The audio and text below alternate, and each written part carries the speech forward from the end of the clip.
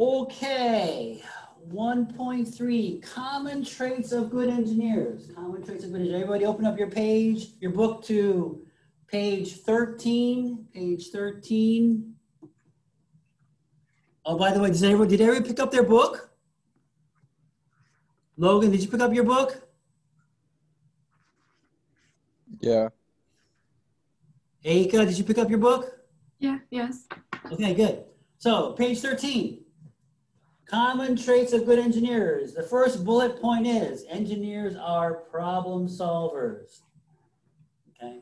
To me, that one sentence there, in a nutshell, is what an engineer is. Engineers solve problems. That's what we do. You are presented with a problem, and you are to solve the problem within the constraints of whatever you're doing. Okay, that's what an engineer does. If you boil it all down to it, you solve problems. That's what you do. Okay? Second one, good engineers have a firm grasp of the fundamental principles of engineering, which they can use to solve many different problems. Okay? Makes sense. You have to have a good understanding of the fundamental principles. Okay? Third one, good engineers are analytical, detail-oriented, and creative. Okay? You obviously have to be detail-oriented, right? There are so many different constraints, like I said before, details in any problem. Okay? Some are given to you, some are, they assume that you already know, so some are, you have to know what they are, right? You have to know what the details are to solve the problem, right? Now, to be a good problem solver, you have to be analytical. You have to be able to look at a problem and logically, analytically look at it and say, okay, you have to do step 1, step 2, step 3. Okay? Creative. Being creative is great. It makes you a better engineer. Do you have to be creative to be an engineer? Probably not. I've had many engineering friends who are not creative at all. I am personally not that creative of a person, okay? But you can still be a good engineer, all right? 3, the fourth one, good engineers have a desire to be lifelong learners. Some, not all, okay? They take continuing education classes, seminars, and workshops. Okay? So this is kind of your progression as an engineer, okay? And we'll talk about that later in greater detail, but there are certain steps that you have to take to become from a graduating engineering student to what we call an engineering in training, to then becoming actually a professional engineer. There are certain assessments, you have to take tests, you have to go to boards and whatever, okay? Right? But in order to do that, yes, you have to do what we call continuing education, okay? So there's a certain 15 to 20 hours of continuing education that you have to do, or you have to be certified by a different professional engineer that yes, you have met that commitment for every year, okay? Does that necessarily make you a good engineer? Kind of doubtful, okay? Good engineers, regardless of their area of specialization, have a core knowledge that can be applied to many areas. Therefore, well-trained engineers are able to work outside their area of specialization in other related fields. Okay? For example, a good mechanical engineer with a well-rounded knowledge base can work as an automotive engineer, an aerospace engineer, or as a chemical engineer. So these are the type of things that we talked about earlier, right? I said that if you are in the 4 basic categories of engineers, you can transfer over to a different applied engineering field, okay? Now, it makes the example here that if you're a good, if it says that if you're a good mechanical engineer, or you can also work as a chemical engineer. Not so much as if you were an aerospace engineer or a nuclear engineer or something like that, okay?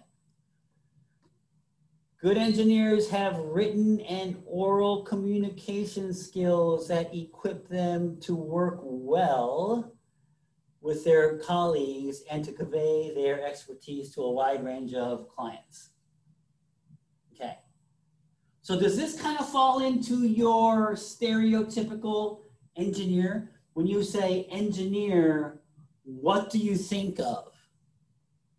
Sam, what is your stereotypical engineer?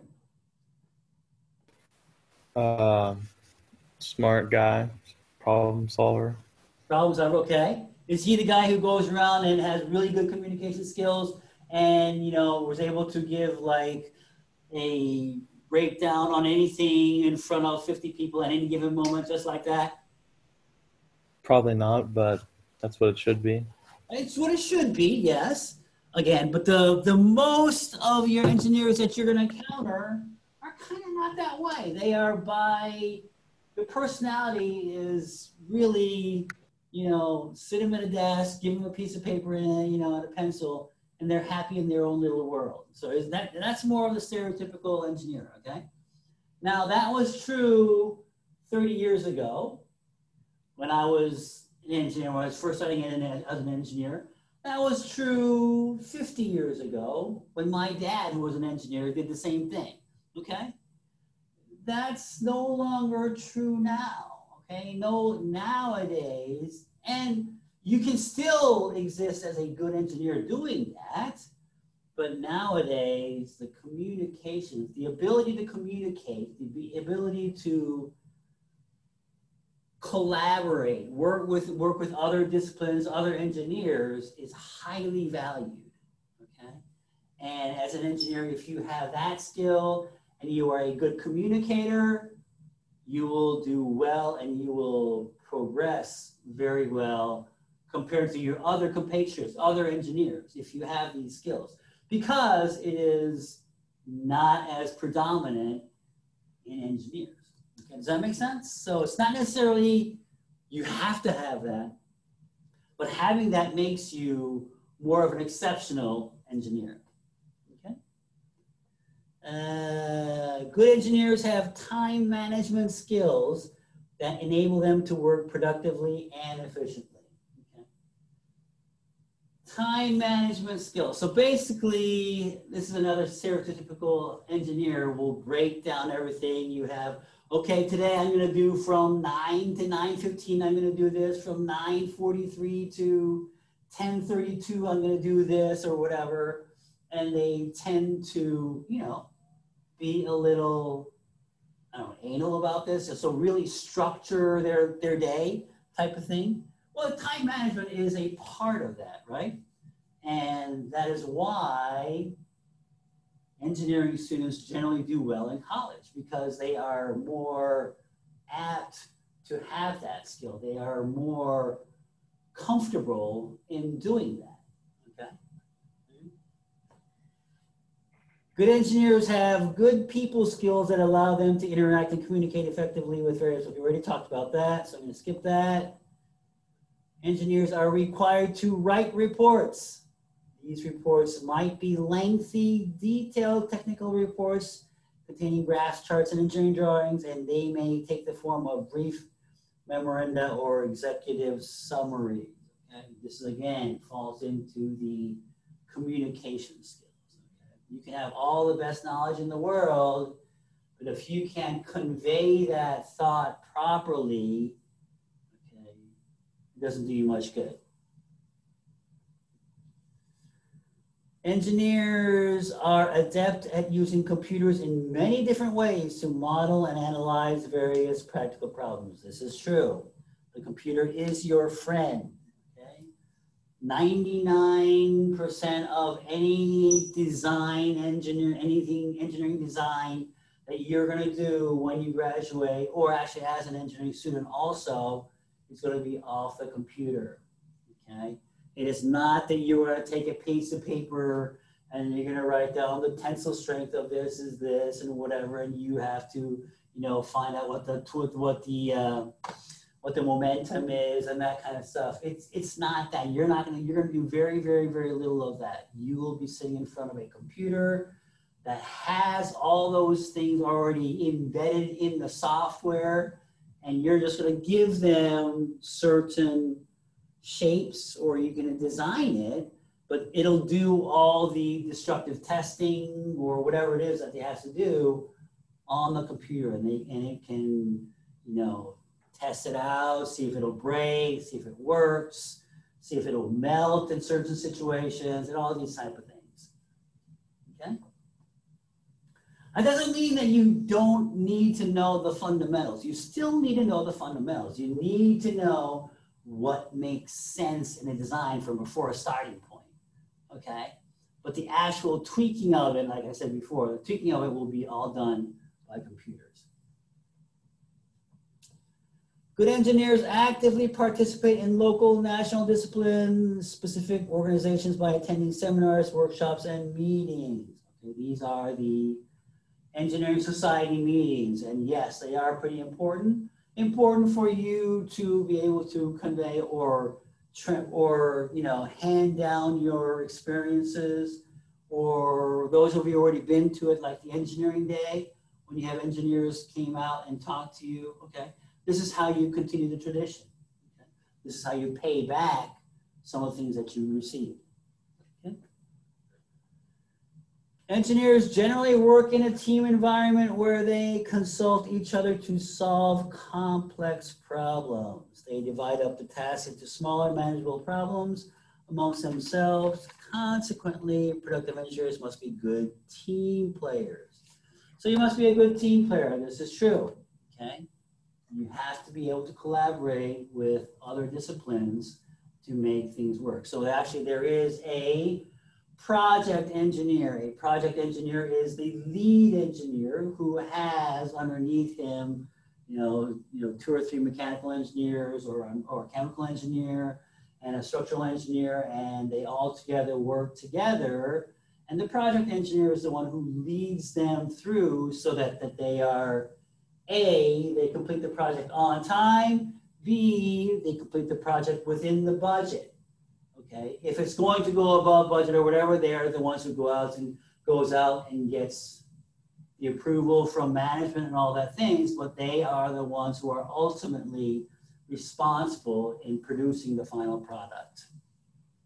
Okay, all right, so that's basically what a good engineer is. So really in the end, a good engineer, again, like I said before, is a good problem solver. Okay? You have to be able to look at a problem or a project that's given to you, and you have to be able to produce it within time, within budget, within the constraints, every constraint that you have. And like I said, that's why engineering economics, which you will learn when you go to college, is going to be very important. Okay? All right, so we have about 18 minutes left. I'm gonna go ahead and let you guys go, but I'm gonna give you an assignment. I'm gonna give you an assignment. Your assignment for next,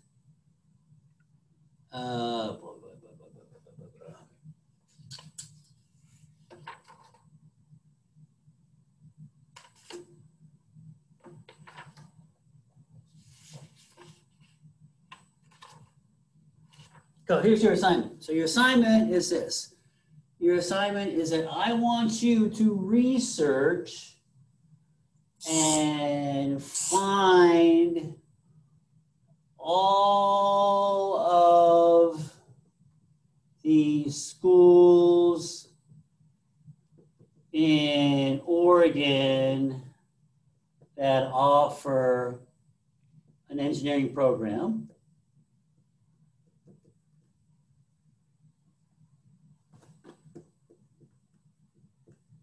So that's problem number 1. Find all of the schools in Oregon that offer an engineering program. Number 2, Of these schools, I want you to pick 3 schools and list the first and second year courses they will be taking.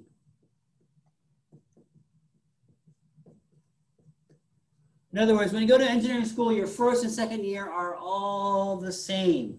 The first years are basically more or less your regular core, whatever you like, intro to philosophy or things of that nature, where it's just a really basic, common what you need. And the second year courses are your common engineering basic courses. So I want you to tell me these 3 schools, what they recommend are their first and second year courses that they take. Okay. Third, I want you to pick 2 schools out of state and do the same thing. Okay. So basically, I want you to compare the curriculum for our 3 Oregon schools in their freshman and sophomore year for engineering students, and 2 schools that are out of state. And I want you to go ahead and make a comparison on those. Okay. Any questions on that homework? All right, we're done for the day. So in theory, I'm going to say that you should be working on this for the next 15 minutes. I will be online, still online, helping. If you have any questions, you can ask me. You do not have to stay logged in though.